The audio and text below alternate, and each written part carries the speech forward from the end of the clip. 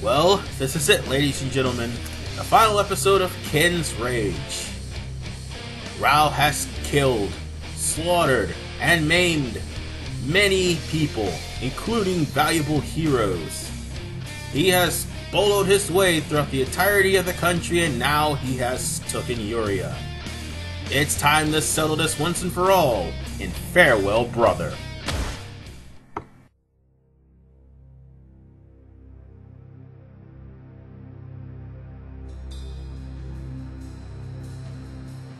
The final Nanto master, Yuria, was kidnapped.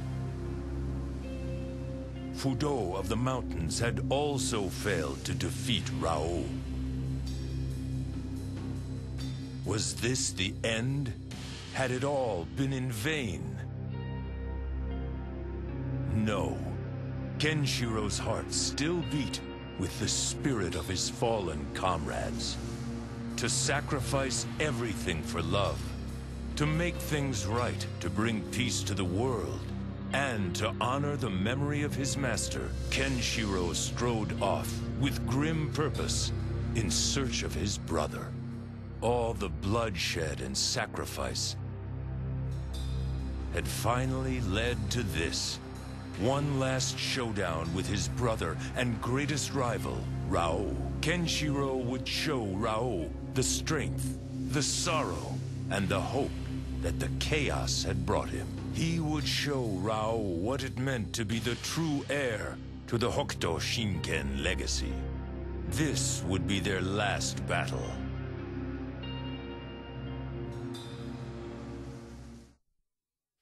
When today is done, it will all be over. It has been too long. The final chapter. Farewell, brother.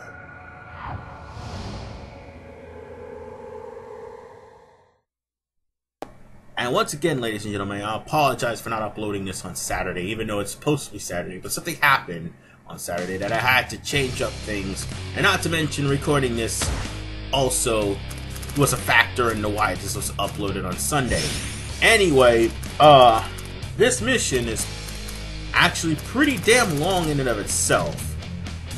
So, to be perfectly blunt, you're just fighting mooks from point A to point B. There is going to be a certain point where things be a little bit different, and that's near the end. At a certain point just happened to be near the end of the level. But until we get near the end of the level and the fight with Raoh, everything else is kind of going to drag due to the fact that you're going to be fighting nothing but mooks. So, while that happens, seeing as how there's one other person who has a chapter in here, and it's also his last chapter, which is Raoh, I might as well tell you how Raoh goes about this chapter. Raoh's way to this chapter is shorter than Kenshiro's. He is already at the temple. He does not have to do much killing. He's just going through to get to Kenshiro. That's it. He's already at the trading ground. Wait for us. So basically speaking, Raoh just have to kill a couple of mooks, and once he gets to Kenshiro, then, and only then, will he actually have some sort of challenge. Because they'll throw every single every kind of mook and boss at Raoh's direction, except for the flamethrowers. Because once again, those are specifically for Kenshiro, and those are specifically for Southern Stage. Now then, Kenshiro will have it tougher than Raoh, because the mooks here have all increased their HP. Not to mention they've increased their defenses and their attack power. And of course, they will attack in droves with freaking crossbows. And let me be perfectly honest with you, there's one major complaint I've been having for Koei for years. And that major complaint is, what the hell is their obsession with making crossbows the most powerful weapon in the goddamn game? Nah, seriously, what in the hell is their obsession with I wouldn't say most powerful weapon, but the most powerful enemies? What in the hell is their problem with making archers ungodly strong or ungodly annoying? It's kind of a pet peeve that I had with these guys. I mean, yeah, I understand archers are supposed to attack people, but you know what? With the Dynasty Warriors games that come out, even though I love Dynasty Warriors, my biggest complaint, and that is with this game too, and Ninja Gaiden as well, the freaking archers are annoying. They either, and if there's a group of them, like say 30 of them, you'll be littered with arrows. They gotta have enough HP, otherwise I probably would be dead with the hellstorm of arrows that have been coming my way. Just who the hell do you think you are? Now, the only other thing I have against this is the fact that some of these crossbowmen have the audacity to have, like,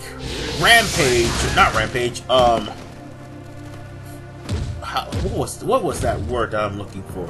Oh yeah, now I remember. Inspiration, where he inspires the troops to keep fighting. But seriously, folks, in the Dynasty Warriors series, the archers have been the bane of everyone's existence, and in this game, they're no different.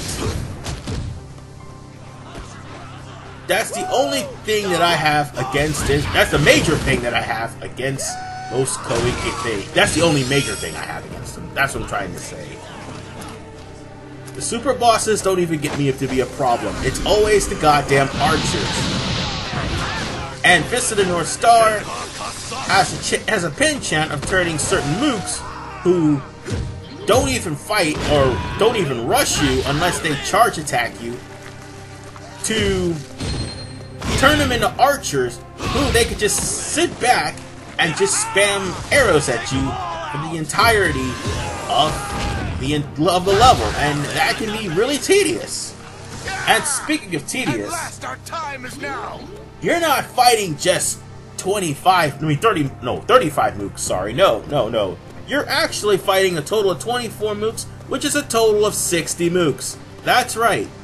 The very first mission bonus of the game, you have to kill 60 mooks. And that's a lot of mooks to kill. Granted, you get an achievement for killing 5,000 with certain styles. I've gotten all but one achievement for that. No, actually, no, I got all but 2 achievements, because I didn't finish Dream Mode with Raoh. And the only reason I didn't is because I did not have his horse, which basically was the only thing that would allow me to beat his Dream Mode. But now that I do, I'm going to one day beat Dream Mode for Raoh. But in the meantime, I probably will focus on other games, because I have played this game over and over and over again, so I kind of got the hang of it and kind of got the gist of it. But more importantly, I have pretty much gotten everything that I possibly can to unlock the game. I'm almost at basically 100% for this game, so yes. That's the other thing I forgot to mention. The 100% does not consist of you getting all the mission bonuses. The mission bonuses only is there for to get you, like, higher skills, well, higher skill points, get you strength, get you defense, and more importantly, get you, what other things? Oh yeah, the ability to have more karma released. And the more karma being released, the more skill points you have, which will also go towards resolve and ferocity, or tenacity. That's basically all the mission bonuses are. So they aren't even needed to get a 100% completion in this game. So that's basically what I pointed out. And would you excuse me? I forgot that my cat's in the room. I'll be right back. Sorry about that, now I'm back. And another thing. The different styles that you learn in your skills. It's easy actually to get the 5,000 kills if other characters have that same skill as the character who has it by default. Say, like, for instance, Raoh and Kenshiro, or Toki and well, actually no, Raoh and Kenshiro, because Toki has his own style. Or like, for instance, any of the Nanto fighters, like Ray, Shin, and Souther. And some of the special fighters as well. But for Toki, he's the only one with Hokuto Ujoken. Which, to be perfectly honest with you, once one of the characters actually learn Hokuto Ujoken's style and equip it to them, they could probably kill more enemies than Toki, making it easier for Toki. So yeah, I haven't completed the game because at the time I didn't unlock that for everyone else. And now that I've done that, I can, whenever I want to, complete this game and just put it to rest.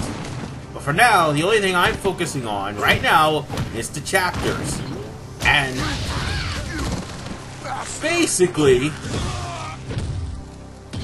all I've been doing is fighting enemies and fighting some of the greatest battles and some of the most annoying battles in the entirety of the game.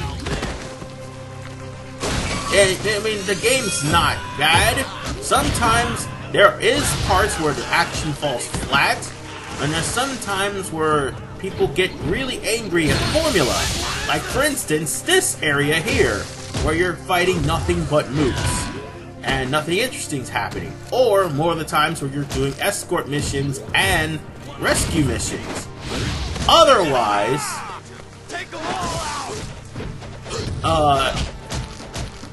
they had some innovative puzzles, and be perfectly honest with you, I mean, despite how I feel about some of the stages, they aren't half bad. I mean, it is a post-apocalyptic world, what do you expect? And now I'm putting Awakening of the Senses to good use. Oh, and in case you're wondering why I'm beating the hell out of enemies, you see, I'm just gaining my spirit gauge up one way or the other.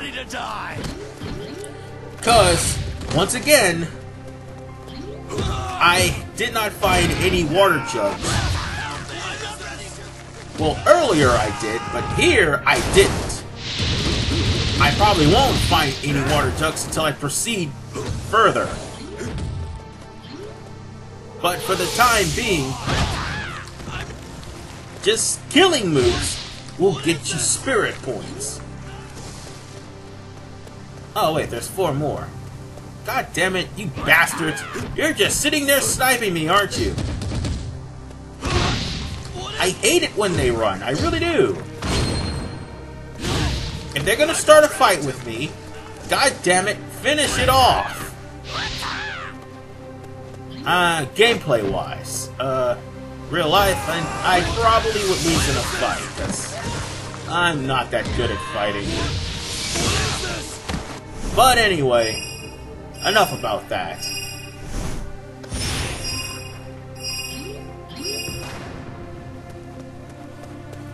Let's just go on ahead and... Oh! Yeah, like I said, we could proceed further now. Oh, good. One spirit point. That's better than nothing, though. Let's see. Is there anything else here? Oh, health? That works. Oh, wait. Oh, no. I've already killed enough mooks. I have nothing to do right. No, I'm not doing any more killing of mooks. Not until I actually have to. You guys are you guys are not mandatory, so you just stay right there. Besides, it'll take up forever to get to me anyway. Ooh, health! Alright, not health, skill points. That's health. And that's what I need. Yay. Looks like we're nearing the end. Hey, there's still more. You want a piece of me, huh? Come on. I bring a message from Lord God Kenshiro. damn it, Bat. He waits you up ahead. Well, now we get to the fun part. Because now Kenshiro gets to ride Kokuo. Ken, what does this mean? Raoh has sent him for me. Now then, Kokuo. Unlike driving a motorcycle, Kokuo will not explode. He can run into motorcycles.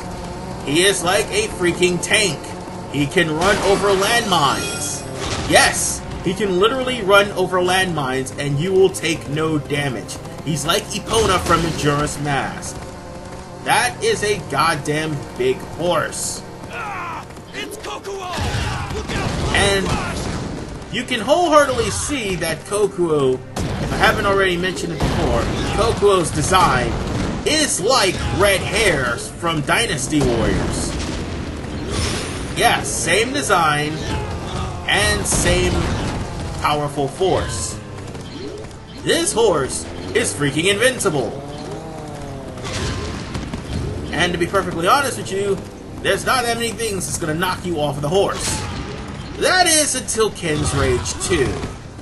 And when I get to that, which probably will be later on in 216, I'll explain the differences between Ken's Rage 1 and 2. But here, you can just enjoy mowing down troops with Kokuo. You will have to, however, get off your horse and beat the big guys. But the miniature mooks, not the miniature mooks, but the regular Mohawk mooks, you can just simply squash them flat. In fact, that's what Kenshiro does in the anime. Squash them flat with Kokuo. Yes, this is funny. This is hilarious because Kokuo can actually break through their guard and do damage to them. Dude, his aerial stomps can also hurt these guys. As you can see there. Hell, he can even stomp like a non-min elephant. So yeah, this thing's basically the Juggernaut. Oh, damn it. You want a piece of me? Do ya? But yes, You want a piece of me? Do ya? we're here in the final stretch. We're nearing the final stretch of the game. Say it cool! So we're basically going to be using, if not Kokuo, some of our spirit in order for us to get through this level. Ah, there's one more left.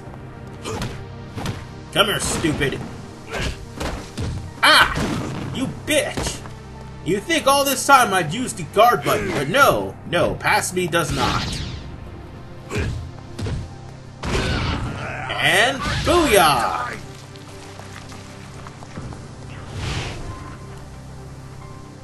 Now then, let's tear through this area on a horse. Now, normally, if you tried to go through this on foot, it would be dangerous. Here's what I say to that.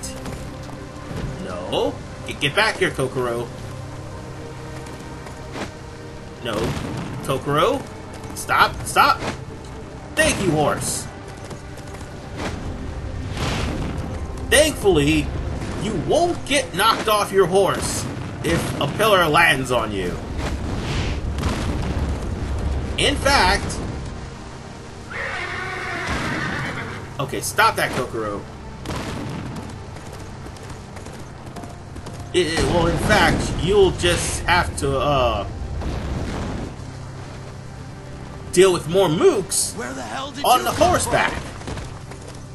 But what I was trying to say was, if a pillar actually fell down on you, then, unfortunately...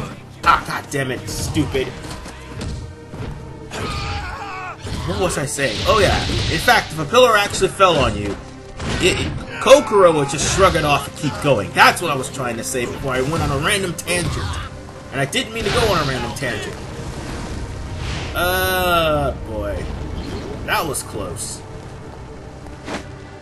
Alright, now to get on to Kokoro. Alright, let's make this jump.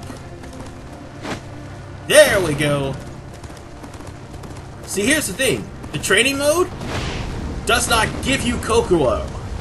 Yes, in fact, you have to literally cross through everything I just went through on foot. So, yeah. There's that.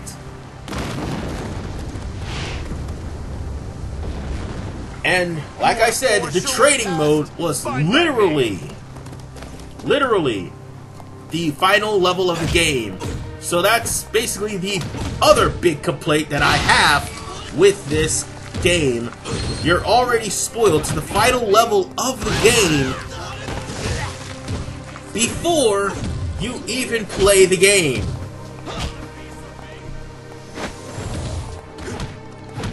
So, yeah.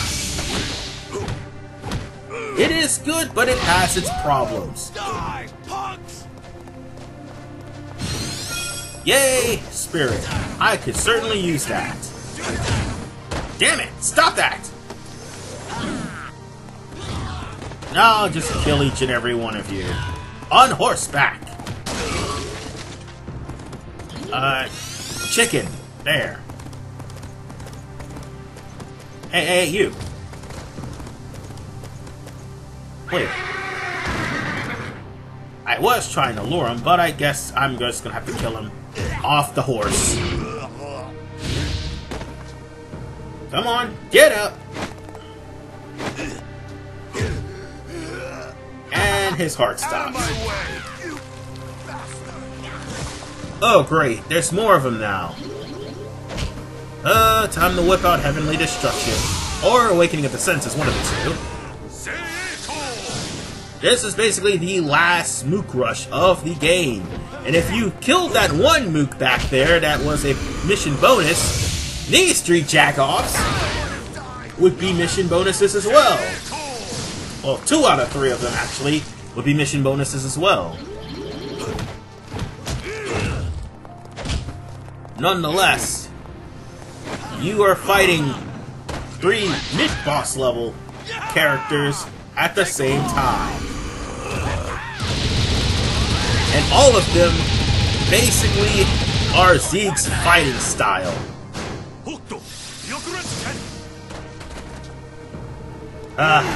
Damn it. I thought I killed them. I guess I didn't. And die! Oh! 2 out of 3! Time to go for the hat trick. We'll kill that guy. Damn it! Didn't you hear the screams of the... Now you die too! Now get up and think about what you've done! Oh! That. You must be Raoh. to this final battle. Let me kill this mook first. There we go. Now then, I'm gonna take your horse. Yeah, fuck your battle, I'm taking your horse. Oh, never mind. Fine, fine. It's not wanting me to leave. Sorry about that. I meant to say I almost stole his horse. I would have pawned it too. Made some damn good money. Or probably got beans. Anyway, final battle time!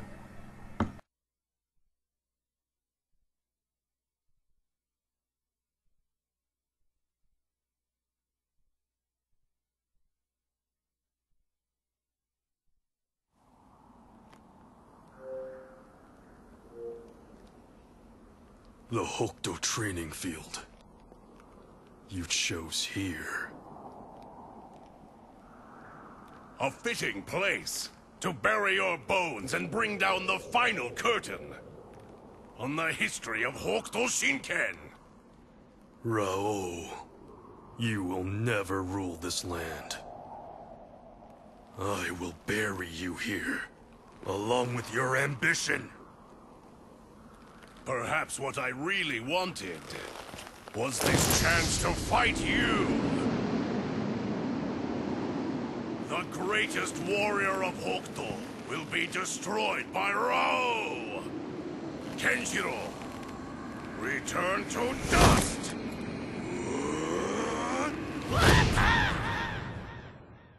Alright, Slugfest time, kiddies!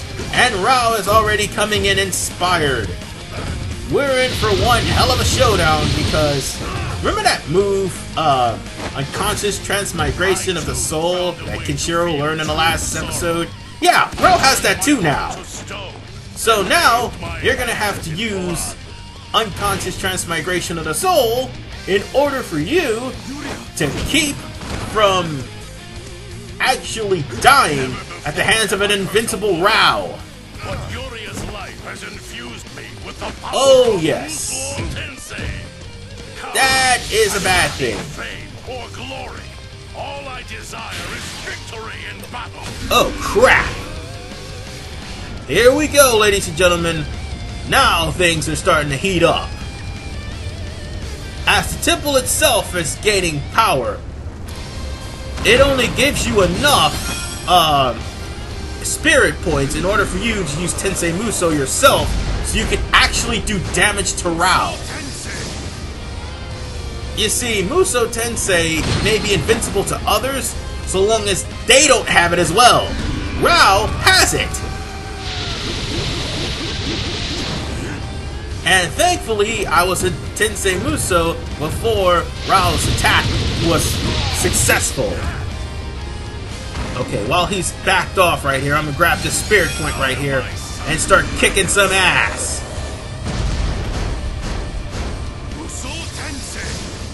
This will be your definite help in order for you to defeat Raoh. You're gonna have to take some hits though in order for you to recharge your spirit points, because Raoh is definitely one tough customer and he will slip in and out of Tensei Musou. I mean Musou Tensei. God damn it, I gotta say it right. But now comes the final part. He's going all out. Oh shit, that hurt. Now he's going to not only unleash his spirit, but also he will... Oh crap. He boastfully... Okay, what was I trying to say? The building is going to constantly keep collapsing. Excuse me. And he will use Musou Tensei on and off again. But you've got to be careful. Raoh's aura will knock you back. Not to mention, every time Raoh's aura destroys a part of the stage, stage hazards will come in. So yes, there are stage hazards in this battle too. And oh, I got caught by some very nasty stats. I lost my defense, and my signature move was sealed. So I'm gonna have to wait till that happens, and wait till all these wear off in order for me to beat Raoh now. So you've got to be careful when dealing with Raoh. And one other thing that'll happen in his dying moments, he'll start unleashing tornadoes. If you walk anywhere near those tornadoes... Sorry, something caught in my throat. But what I was saying was, if you walk anywhere near those tornadoes, you will be taking some serious damage. Ah, crap. I think he's just about dead, but past me is going to do something that may piss off the audience. Screw up the final command action to finish him off. Not trying to though, because it's pretty hard.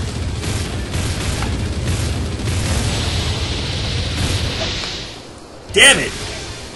I almost had him too! And ladies and gentlemen, that's what you're gonna have to deal with Harbinger of Death. Rapid fire action commands with a smaller time limit. But nonetheless, I hopefully can beat this guy. Come on, man, don't screw up. Oh, you screwed up, you dumbass. But he's got little to no health, so the next hit will actually blow him away. God damn it, you idiot! Stop pressing the Y button when it says to press X! It's okay. It's okay. This will be the last time, hopefully. But nonetheless, Raoh is a tough customer. This is one of the toughest battles in the game. And if you don't have the right skills, no, the right signature moves, Raoh will destroy you! Oh shit! I'm in the yellow now. That's not good. I gotta finish this now. And this should finish him. With that, ladies and gentlemen, Raoh has been defeated, and Fist of the North Star comes to an end. Whew! That was a tough-ass battle. So for now, enjoy the ending. Because it looks familiar, too.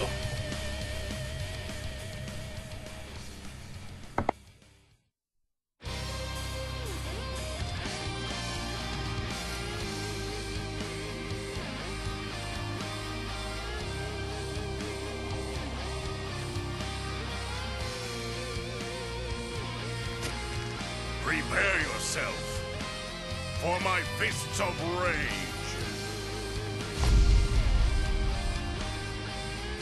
Return to the heavens. Kenshiro.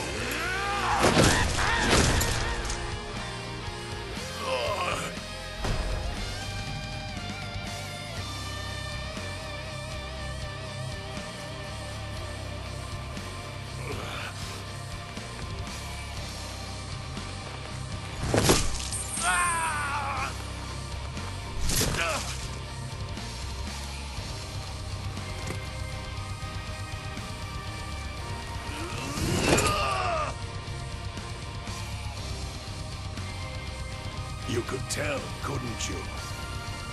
My fists are finished. They no longer have the power to hurt you at all.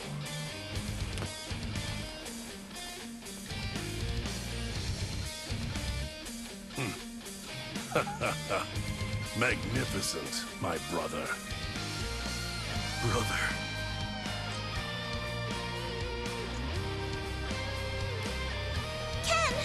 Yuria, she's... Yuria, your life will last for several more years. Spend what time you have wisely. Be happy with Kenshiro.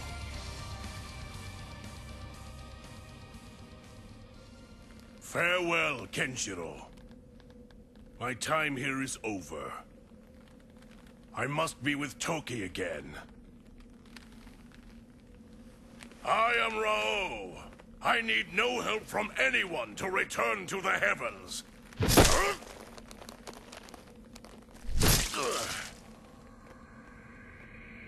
I have no regrets for the life I have lived.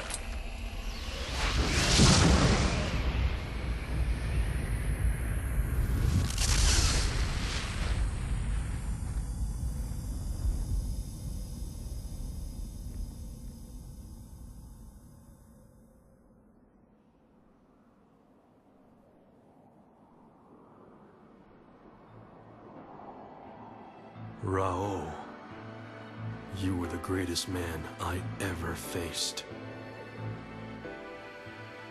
This wasteland of violence. Only through fear could it be successfully ruled. But a rule based on fear can never bring true peace. Raoh brought unity to this land, but I think that he had hope. That he would one day be replaced by one who knew love. I like to think that that was the case.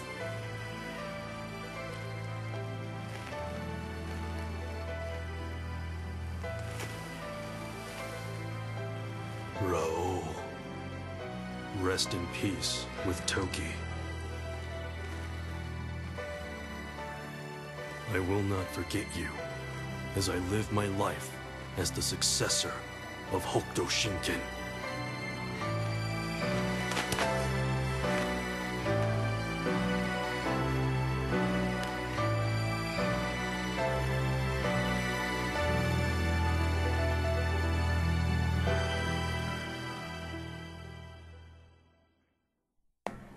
And that is the end of Fist of the North Star, Ken's Rage.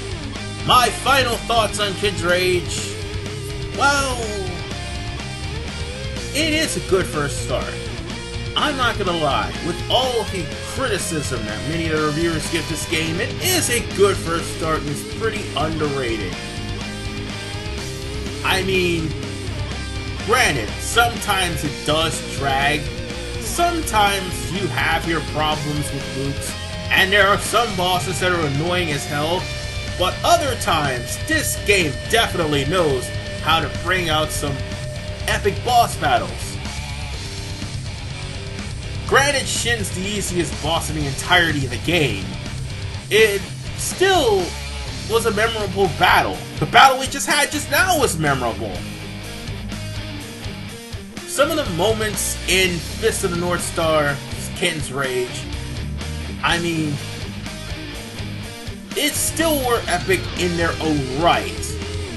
There are some bosses you can make as a complete joke, and there are other bosses that you could just waylay, and there are some bosses that will more than likely cause you to die a couple of times. But still, despite the difficulty curve of the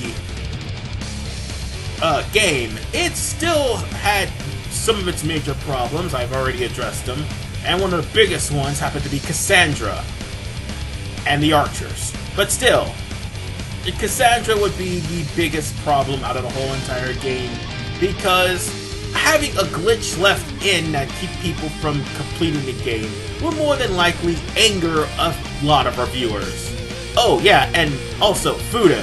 Yeah, getting your ass kicked by Fudo would also anger reviewers as well. But nonetheless, this has been a pretty good game, and to be perfectly honest with you, it's so good that, like I said, I almost 100%ed it. Now, one day I'll have to 100% it. But in the meantime, I will actually focus on the next season, which happens to be Urban Reign. See you guys next Saturday for that.